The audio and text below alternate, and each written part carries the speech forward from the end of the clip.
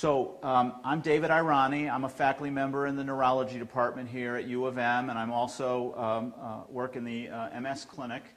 And I'm charged with the task about talking about more controversial subjects in the management of multiple sclerosis. So we're out a little bit more on thin ice here. We talked about the subtypes of MS and therapies that are already approved or that are in trials. But it turns out that many of the questions that we get asked in the clinic relate to things that are a little bit removed from those subjects. And so as I thought about the kinds of things that I commonly get asked by patients in the clinic and what we might cover today, this was my top 4 list. So some alternative treatment regimens. I get asked a lot about the use of marijuana for medical purposes in the treatment of MS-related symptoms. So that's going to be one of the topics of conversation for this morning.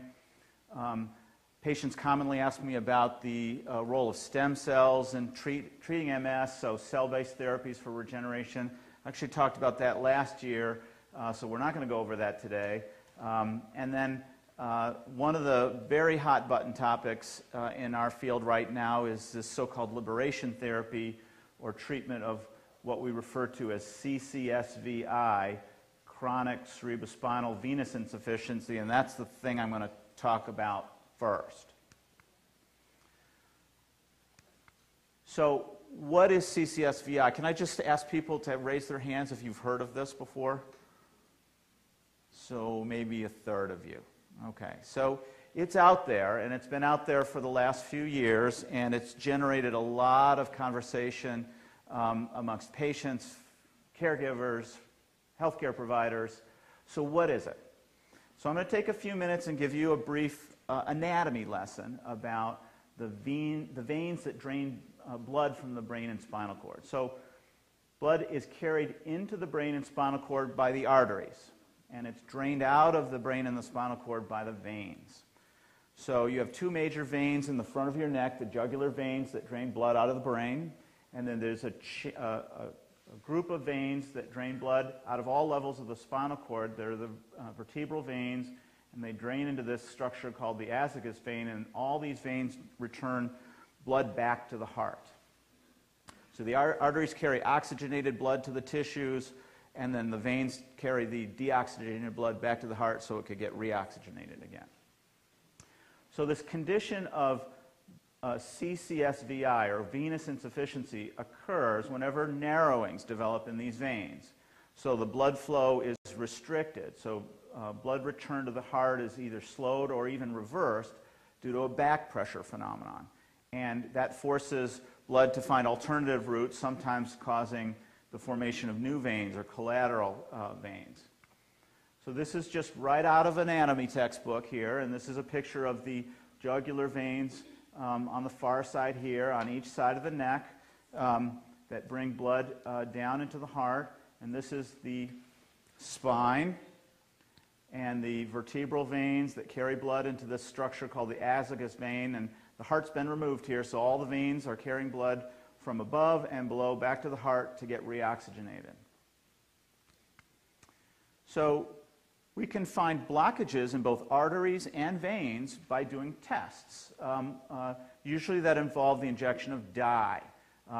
So this is a test called a venogram, where we're injecting dye into veins, and you can see here on the left that there's a little catheter or tube that's been inserted here, and the arrow points to where the catheter ends, and the dye is being injected into the jugular vein, and you can see an area up here that looks narrow. So the dye fills the vein up, and X-rays take pictures of it, and you can see there's a blockage here, and here's a blockage in the azygos vein right here, and the arrow, it looks almost twisted or inverted.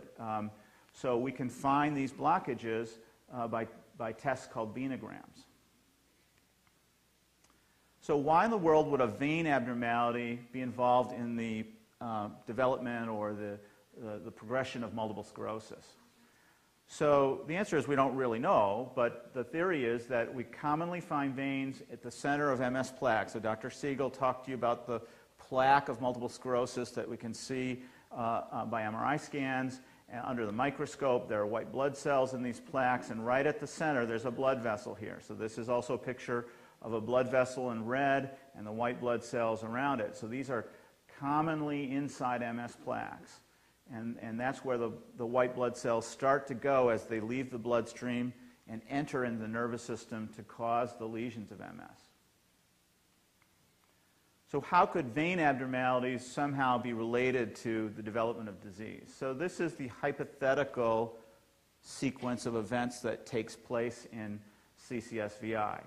So if these veins start to narrow, blood backs up because blood doesn't have the proper ability to flow out through the normal channels, and that causes back pressure. And back pressure may allow some of the blood to actually leak out of the vein. So there are little tiny micro hemorrhages in the brain and the spinal cord. And blood cells, their main job is to carry oxygen, and the main protein inside blood cells that carry oxygen is hemoglobin, and hemoglobin requires iron.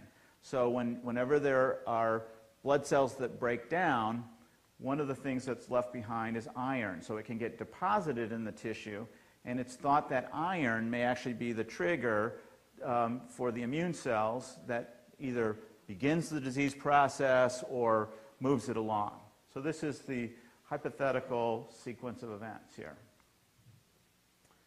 So the relationship between vein problems and multiple sclerosis first came to light at the end of 2008, and it was prompted by a very controversial research paper generated by a group of Italian specialists headed by Professor Paolo Zamboni, who's actually a vascular specialist. He's not a neurologist. And they decided to look for the presence of these vein abnormalities in a group of patients with MS and a group of patients who didn't have MS. So they studied 65 patients that had multiple sclerosis and 235 patients that didn't have MS. And some of these control patients were normal, healthy individuals, elderly subjects, people with other types of neurological diseases, and then other patients that were getting vein tests for other reasons. And they used both the venogram, the dye injection test, and they used an ultrasound test called a Doppler. So you might be familiar with these tests when you can use ultrasound to image a developing baby and a pregnant woman. And we can use Dopplers to image blood vessels as well, both arteries and veins.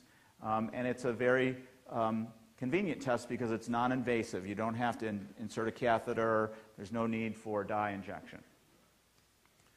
So what they found and published in a medical paper in the literature was that there was a high proportion of blockages in the azygous vein and the jugular vein in patients who had multiple sclerosis.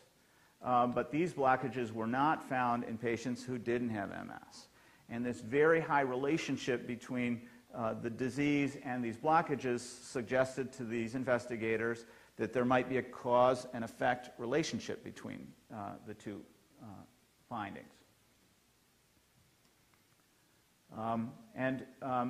They developed a set of criteria using this Doppler test to examine these patients. And you don't have to dwell on the details. There's 5 of them here listed, and they all involve either some altered blood flow or altered diameter of the veins in the neck and head region.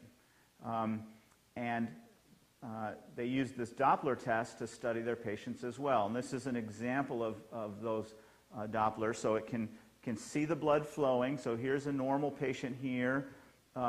And the jugular vein and the carotid artery live right next to each other in the neck. The blood flow is in healthy people in different directions. So the artery is carrying blood up to the brain, and the vein is draining blood out of the brain.